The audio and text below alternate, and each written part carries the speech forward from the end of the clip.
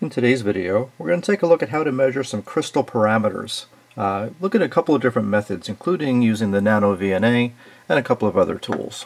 A crystal can be modeled with this fairly simple circuit. The motional resistance, motional inductance, and motional capacitance really determine the series resonant point of the crystal and the Q of that crystal. And then those components, along with the holder capacitance, typically determine the parallel resonant point of the crystal. At the series resonant frequency, the crystal exhibits its lowest impedance from one end to the other. At the parallel resonant frequency point, the terminal impedance of the crystal is very high. And generally each of these parameters, particularly the motional inductance capacitance and holder capacitance, are needed when you're going to design filters, oscillators, and circuits like that. So in this video we're going to take a look at how to measure those parameters. Now my reference for making this video is this paper called Crystal Motional Parameters, a Comparison of Measurement Procedures that was written by Jack Smith, K8ZOA.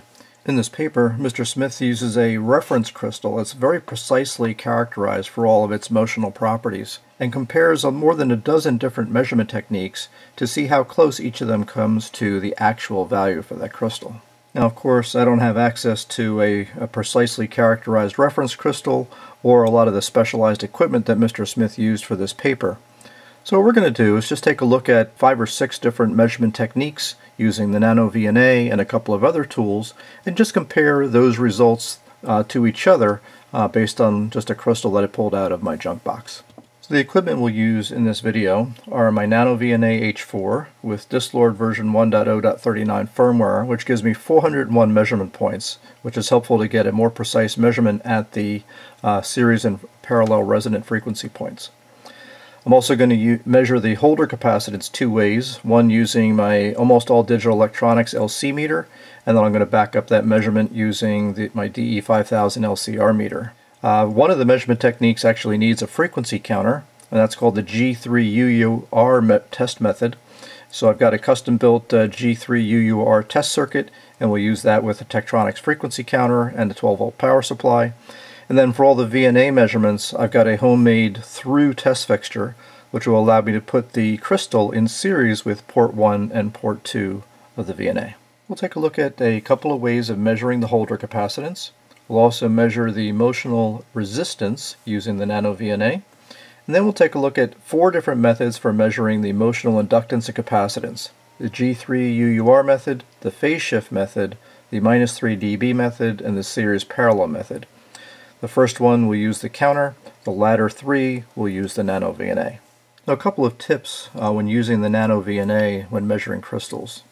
You'll probably want to run some initial thru scans, S21 scans, to determine the series and parallel resonant frequency points. And then calibrate a span that covers the series and parallel resonant frequencies and store that one because we're going to use that later. And then also calibrate a narrower span that just covers the series frequency resonant point, maybe just a 5 or 10 kilohertz surrounding that series resonant point to get very good frequency resolution. We'll need that for some of the later calculations as well. So you have those 2 stored calibration points. And if you have the choice, use the highest number of sweep points available to give you the best resolution and frequency to measure these particular resonant points. So first we'll measure the holder capacitance, C0. Now it's called the holder capacitance because way back in the day, before you could buy crystals that are nicely packaged like these, guys would oftentimes cut and file and grind their own crystals and mount them in a holder like this. Or if we took these screws off, you'd find a couple of metal plates and a little spring that you essentially put your crystal or your quartz wafer between and then close it down in here and use this in your radio circuits and things like that. And this was simply called a crystal holder. So even though we don't use crystals in holders like this and grind our own crystals anymore, the capacitance of the housing is still called the holder capacitance. We'll measure that holder capacitance typically using a test frequency that's well below the crystal frequency. And that's so that the motional properties of the crystal don't really interfere with just measuring essentially the capacitance of this mechanical holder. So to start off with my LC meter from AADE, let's turn it on, let it do its quick little calibration. Tell you want to measure capacitance. Now I've got a fixture in here that makes it easy for me to plug in my crystal, so I'm just going to zero out the capacitance of my little fixture here we stick the crystal in there, and we're looking at 3.69 to 3.7 picofarads. Looks like it's spending more time on 3.69, so that's what we'll call it. So now with the DE-5000, let's turn it on. Now we want it, the highest measurement frequency we can use with this meter is 100 kilohertz. So let's set that, since we're measuring a fairly low capacitance here. We'll stick this in the test socket here. And we'll see we're measuring about 3.75 picofarads. So now with the NanoVNA, I calibrated a frequency region that's about 4 megahertz wide around where the resonant frequency is of this crystal, so I can make a capacitance measurement about 2 megahertz below that. If we look carefully, I can see I got about 160, 170, 180 femtofarads of capacitance on the S11. So we add the crystal to this, we should see that jump up, and so we're measuring, let's see, about 3.98 picofarads of holder capacitance. So we'll take that 3.98 minus, we'll call it 180 femtofarads. Well, that gives me just about 3.8 picofarads measured with the NanoVNA. Now the nice thing is that all these results are really pretty close. If we average those together, we wind up with 3.747 picofarads for the holder capacitance C0. And for the remainder of any of the VNA-based crystal measurements, I'm just using this little universal series fixture that I built. A couple of SMA connectors with an open between them. I've got a couple of pin sockets connected to the center pins of the SMA connectors. One end goes to channel 0 or port 1, the other end going down through this coax to channel 1 or port 2. And we'll be focusing primarily on our S21 measurements. Now in the paper by Mr. Smith, he also describes making a low impedance fixture where you've got a couple of resistive attenuators at either end, so that the crystal, instead of seeing 50 ohms, sees 12.5 ohms.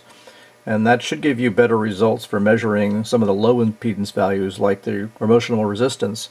But I built it, and I did some experiments with it, and I found that particularly when trying to measure the parallel resonant frequency, the NanoVNA didn't have enough dynamic range because of the attenuation through that fixture. So I found I got pretty decent results with this simple 50 ohm through fixture, so that's what we're going to use. So I ran a couple of wideband scans on this 18.73 megahertz crystal to determine, kind of where the series and parallel resonant frequencies were, and then set up a span, in this case about 100 kilohertz wide, to kind of spread them out a little bit to get a more precise measurement at those 2 points. So what we're looking at here on S21, the blue trace here, is the insertion or transmission coefficient, which is very close to 0 at the series resonant point, indicating that the crystal has a very low impedance, and it's a very, very high impedance, meaning blocking almost all that signal coming through at the parallel resonant frequency point. The purple trace is the phase of S21, which we can see is plus 90 degrees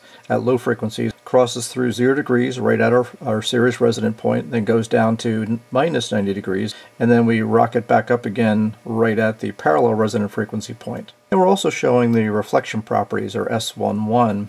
Log magnitude is the yellow trace. That's we can see we've got about 0 dB, which means I'm reflecting most of the energy back off of that crystal because it has a high impedance.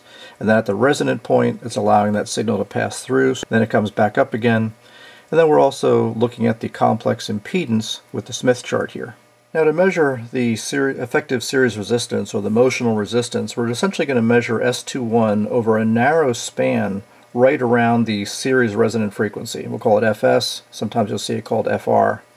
And we're going to do that over a much narrower span, typically 10 kilohertz or less. So for this series through method, we're just going to measure through the crystal, again record the S21 at the 0 degree phase point, which should correspond pretty closely, if not exactly, to the minimum S21 value. Let's also record the series resonant frequency at that same 0 degree phase point. So now that I can see both the series and parallel resonant frequency points, I have another setup here that is just looking at, centered around the series resonant point, just about a 10 kilohertz span. And we can carefully move the marker back and forth to look for the minimum S21 value. And I'm seeing it about minus 0.6 dB. And it looks like if I get close to that 0 degree point here, we're at about 18.723225 megahertz. Now this is a calculation to go from the S21 value to our emotional resistance.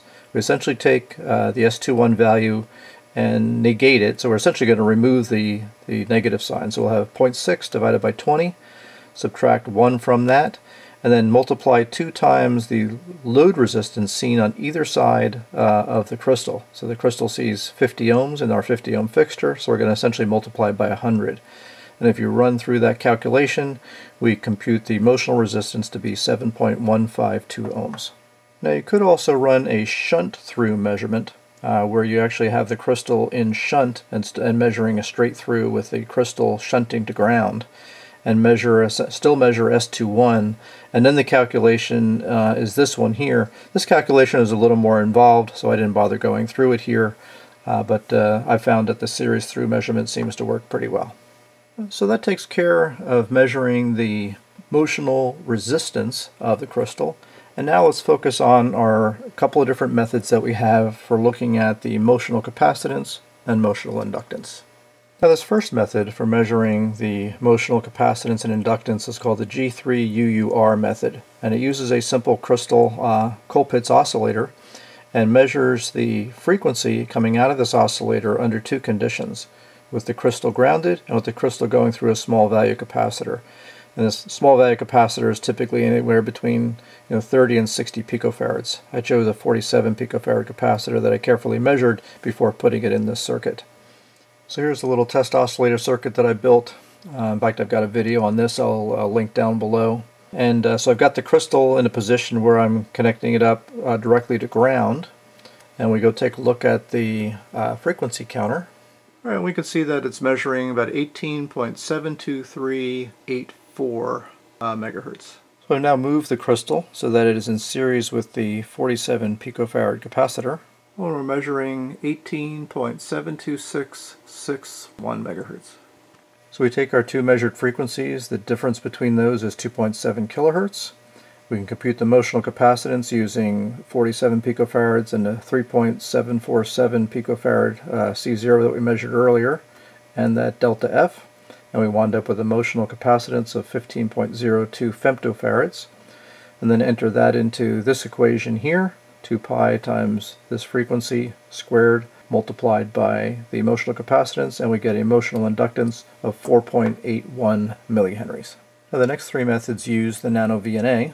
And the first one is called the phase shift method. And here we're going to again set up a span of 5 to 10 kilohertz around the series resonant frequency. And particularly we want to look at S21 log magnitude and S21 phase. So what we're going to measure is essentially our S21. Okay, find our series resonant frequency essentially at the 0 degree point. And then we're going to move the marker back till we see a plus 45 degree phase shift and measure that frequency. We'll call that FL. And we'll move the marker the other way and measure our minus 45 degree phase shift point. We'll call that FH. And then we're also, again, we'll grab S21 at the center frequency point, and we can use that to compute the emotional resistance. We've already done that, so we'll just carry that measurement over from our previous results. Okay, using that same setup that is zoomed in around the series resonant point, first thing we want to do is take a look at the 0 degree point, which is right about here, sitting at about 0.2 degrees. I think that's as close as I can get. So we measure our series resonant frequency at 18.723/200. So next we'll move the markers until we're essentially at plus 45 degrees. There's 44.7, 45.1, so that's pretty close. So we're at 45.1 degrees, and we can see the frequency is 18.721475. Okay, and then we can go back and measure at the minus 45 degree point. Let's see, 42, 3, 4, 44.7, minus 45.1. We can see our frequency is 18.724900. We've just carried over our calculation for the motional resistance that we've done earlier. We calculate R effective, which is just the emotional resistance plus 2 times RL, which in this case is 2 times 50, so that's 107.152. The delta frequency between FH and FL, in this case is 3.425 kilohertz. We can compute then the motional capacitance, 14.51 femtofarads, and then the motional inductance of 4.98 millihenries.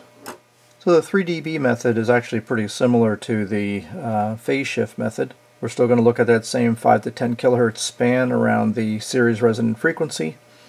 We'll look at S21 log magnitude and also look at phase, but really we're only interested in this case of the log magnitude. So what we want to look at is the point where the S21 is 3 dB down from our peak value. So not absolute 3 dB down, but 3 dB down from whatever S21 we measure at this location here. So the first thing you want to do is measure S21 at its highest point, and we already figured out that's about minus 0.6. So we want to measure down to minus 3.6, essentially on either side, and record those two frequencies. And then from that we can compute the results. Okay, so we can see again at our resonant point where S21 is about minus 0.6. So we want to look at what frequencies give us minus 3.06 on either side. So let's see how close we can get. Looks like that's close, minus 3.62. So that low frequency is 18.72135. And then we can go measure on the other side and look for minus 3.6 on the other side here. And let's see, minus 3.62, that's pretty close. And our frequency here is 18.724825. Using the series resonant frequency from previous measurement and the 3 dB down frequencies on either side, we can compute the delta frequency, the Q, and then the motional inductance of 4.91 millihenries and the motional capacitance of 14.72 femtofarads. Our final measurement using the VNA is to look at the series parallel method. And here we're going to set up a little bit wider span to show both the series and parallel resonance, both the peak and the dip in the S21. And that'll be typically a 50 to 150 kilohertz span. And we'll look at essentially S21 primarily, but we'll also keep the phase plot up there as well. And we'll measure the series and parallel resonant frequency points. And if you don't have a whole lot of points, if you've got only 101 points on your VNA, you might want to span tighter around each of those to get better resolution. And then once we have those measurements, then we can simply compute the motional capacitance and inductance with these two equations here. And so I'm using the 100 kilohertz span here so I can see the series and parallel resonant points. And we'll move the marker to the peak of the series resonant point here, and that should be right about there. In this case we're seeing 18.723250. It's a little bit different than when we measured when we zoomed in because I don't have quite the resolution, but the difference is down in the tens of hertz here, so I'm not too worried about it. And then we'll scroll down with the markers and look at the, let's see, right around here, around the parallel resonant frequency point. And it looks like that's probably about as close as we're going to get right in here. And so 18.761500. We run through those calculations and we wind up with a motional capacitance of 15.31 picofarads and motional inductance of 4.72 millihenries. In this equation, C stray is the stray capacitance of the fixture where you measured C0. In our case, we zeroed that out, so essentially we didn't need that parameter, but that's the equation you find in the paper. Okay, so here's a summary of what we found. We measured the motional resistance of 7.152, 3 different measures of the holder capacitance, and they're all really darn close, so any one of those would work fine. Now, of course, we don't have any way of knowing which of these is really closest to the actual value, but the good thing that we can see here is that they're all pretty darn close. They all measured in the neighborhood of 14.5 to a little over 15 femtofarads of motional capacitance, and then ranging from about 4.7 to 4.9 or 4.98 millihenries for the motional inductance. Which of these is the closest? I don't really know, but based on Mr. Smith's paper, I think he found that the G3UUR method was actually one of the more accurate ones, as well as the phase shift measurement. So I'd probably put more stock in those two measurements than the other two. But the idea here was just to ensure that even with these very different methods in some cases, that the results are all pretty similar. Okay, I hope you enjoyed this look at several different methods for characterizing crystals using LC meters and homebrew circuits and the NanoVNA. If you liked the video, give me a thumbs up. If you haven't subscribed to the channel already, please do so. And be sure to check the notes down below the video for links to the paper as well as my notes here. Thanks again as always for watching, and we'll see you next time.